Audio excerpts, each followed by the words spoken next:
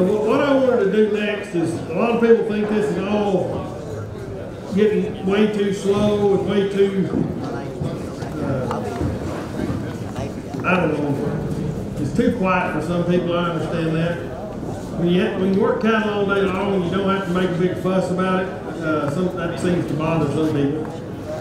So what I wanted to do next, we'll actually bring these heifers through and we'll catch them. And this is a little shorter lead up than I'd like to have to really talk about getting flow started, but we'll make it work. Because there's some things we can do to get these cattle to step into that chute that'll cut down a lot of hot shot use. Most of the hot shot use I see on the cow-calf operation is right here. And y'all notice those heifers were wanting to balk, coming right here. So what can we do to change that? What's making them want to balk, and what can we do to change it? They're not wanting to go, I use this analogy a lot, and it may be a bad one. But y'all seen the videos where people hold a sheet up? On Facebook there's a bunch of these around. And they have their dog on the other side, and they drop the sheet, and they run off, and the dog kind of freaks out. Those are kind of funny. But you think about that, dog freaks out because there's supposed to be somebody there. Well, if you run a cow in a chute and you got a solid slider or something on the back of it, and the next time that chute opens, there's nothing in it, and they just saw their buddy walk in it, what does that signal to them? But if we'll crack this gate, or if they can see through it, as that animal leaves, we create draw that gets this one to follow the next one on. 90% of the hot shot use I see on a cow-calf operations right here is because we're not doing that one thing right.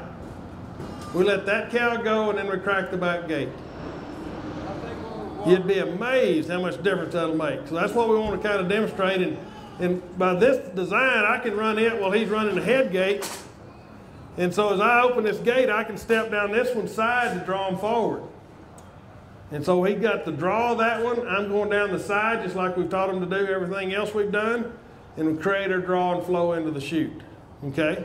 So part of the job then on the head gate guy, those of you on the outside out there, they might want to close that gate. These panels are no longer tied together right here, so just FYI, right in front of the chute. we took a panel out and they don't match up now. There you go. I just thought about that. So now part of this is also, these heifers are really going to want to, they've always wanted to go outside this palpation door. They get right there. I widened the bottom a little bit. We always like to keep it narrow so we can squeeze them better. I personally like it to be wider so they're comfortable with their feet wide apart. They'll stand better. If they're standing there narrow-footed, they can't get their balance. And then they go to fighting the chute more, so then we have to squeeze them. So I don't normally tighten the bottom end, and you notice some of these heifers were jumping out of this chute to start with. Anything that V's at the bottom too much will create that jump effect as the animal leaves the chute. And so that's where you slip and fall and all that kind of stuff can come into play. So the other thing when working the head gate, this one has a self-catch on it. And probably if I were running this chute at home, I'd stand right about here and not use a self-catch if there were two of you. So as that animal comes, you can step down their side and catch their head. Because most of the time our self-catch is not set wide enough that they want to come through it. Now if I get one that balks, I'll set the self-catch and then I'll work them up. But if I've got somebody helping me, somebody can stand right here, they really can't see if you stand sideways. But as they come, you can step around and pull that handle. So there's a lot of things to think about in that process. Now I'm changing the way he normally works it. If he does it that way, he's probably gonna miss something, he's gonna blame me, which is fine too. In nearly any chute, there's a dead spot right up here by the head gate because the front of the head gate's solid that you can actually hide behind. And so you don't create that pushback. All right, we'll get some in the alleyway again. We'll run them through our box and see what we can figure out here.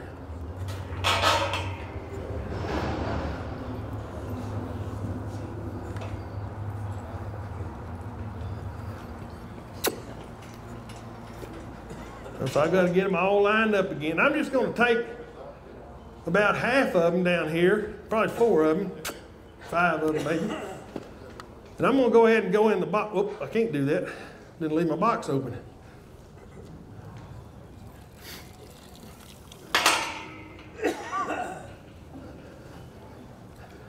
Sometimes paying attention is not my strongest suit.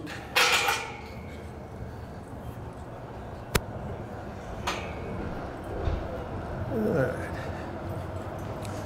Now, once again, I don't want to go behind them. I want them to learn to come out of there. We can probably fit 3, maybe 4 in that chute and that lead up. We'll see.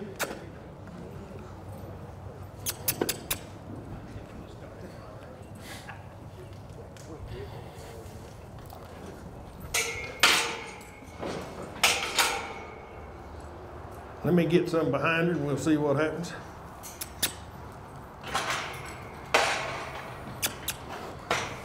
Now see, when you do put somebody in the front, that changes the dynamic, doesn't it? I would like for her to pull her head around it. Now I'm on the wrong side. She won't turn loose of her, this eye. So I'm gonna do something here.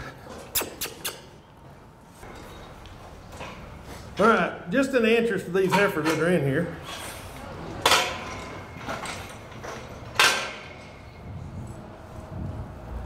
All right, now we do our processing on that one. I can get this one ready to go. So as soon as he lets that one go, then this head gate, he's got to swing to the inside. So I'm going to wait till she steps forward. He can step down her side.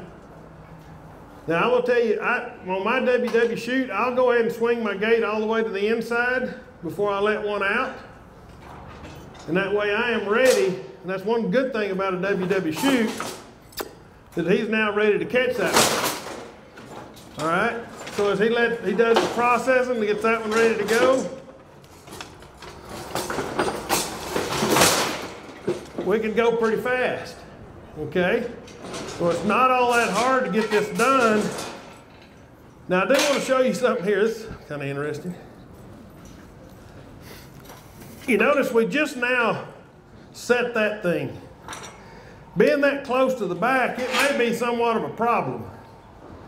So most of the time, I'd rather have a slider. I think I heard Temple say that as well. Well, I like, there's a lot of nice new sliding gates you can buy.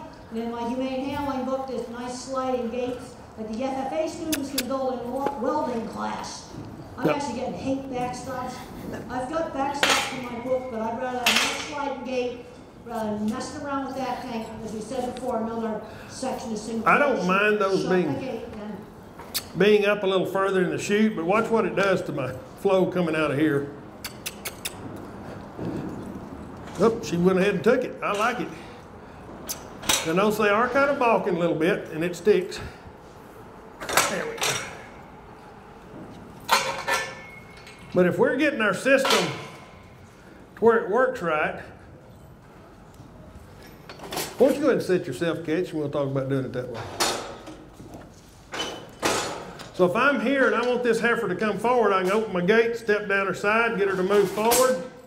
If that's not wide enough, then if you're working by yourself, then you can do it that way. If she takes it the first time, that's fine. But if not, you've got the ability to get her in the chute and then work her up a little more.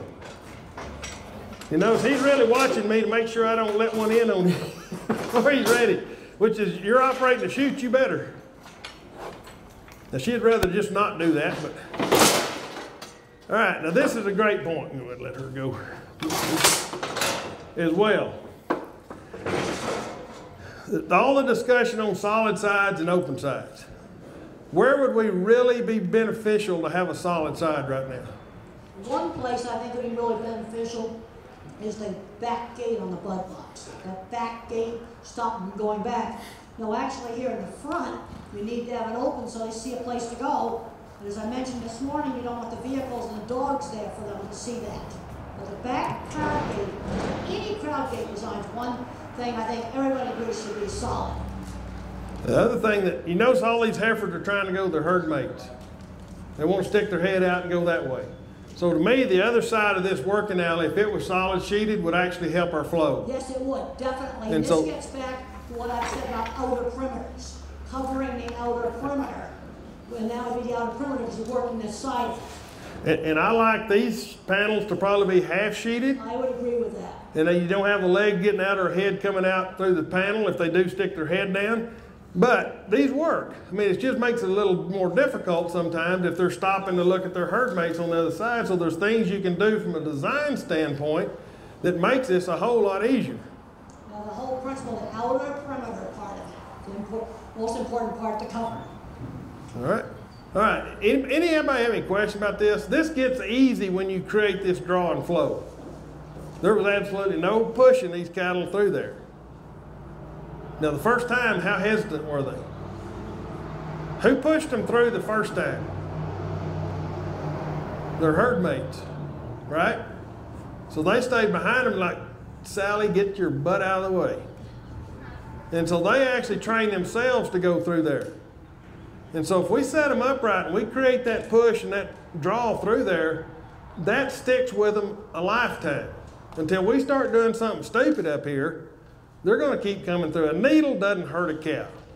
I'm sure it don't feel good, but how many times have you seen a cow run through a thorny thicket? They just laugh at you coming out the other side. A needle's not a big deal to a cow. We are a big deal to a cow. And the pressure that we put on them back here, screaming and hollering and hot-shotting them up here, and I see really good cowboys out in the pastures. And for some reason, when we get to the corrals, we lose our mind sometimes. They can be really quiet out in the pasture, and they close the gate, and everybody grabs a stick or a hot shot and goes to screaming and hollering. Absolutely never do that in any other setting. Well, just quit it. Figure out how to, and I do think we made a mistake in this industry.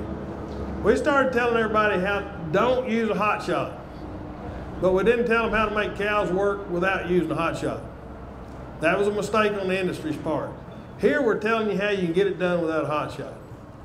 I personally think there should be a hot shot in his pickup, probably. So if something goes down and it's choking here, I can use it to try to save their life. And I would totally agree with that. And the thing though, don't let anybody carry it around. Because I know how you are. You're going to see how long that blue spark is coming off the end of it. Every pipe, you find a rusty spot, see if it'll spark coming off there. Run it between somebody's leg, shock the dog, and this poor cow behind the chute's going to get it because you got it there, and why not? So just don't let anybody carry one around. If you get it out of the truck, hang it over on the side fence somewhere. So when this all goes to Hades, you got to walk over there to get it. That release of pressure will normally fix what you went to go get the hot shot to fix. Because what happens if one of them gets down here? We want to fix it. We get in there and we go to whopping one of them on the head trying to make her get up. The best thing to do is to back off. That's not our mentality. We want to fix it. We want to make it get better. Just walk off. Go get a glass of water. Unless she's choking, she'll get up. But anything else on this, we think, well, this is simple. And we make this really hard sometimes. Now here's something else. We normally have too many people here. When you hire a crew to gather cows, I don't know how many you have to hire to get your pastures together. But when you get there, can you let half of them go? Can you let 2/3 of them go? If you can, do it. Okay? Keep your crew there that's going to do this right. Because if you're paying a man a day's wages, he's going to want to help. He's not going to stand over here out of the way, is he? He's going to be right in the middle of the business because we're paying him, he wants to help. That puts him in the way. So very often get down to about 5 people max processing cows. Now you may rotate people in and out, but have them go off and do something else, come back later and spell somebody. But don't have everybody standing around the processing area because I guarantee you some of them are going to be in the way. All right?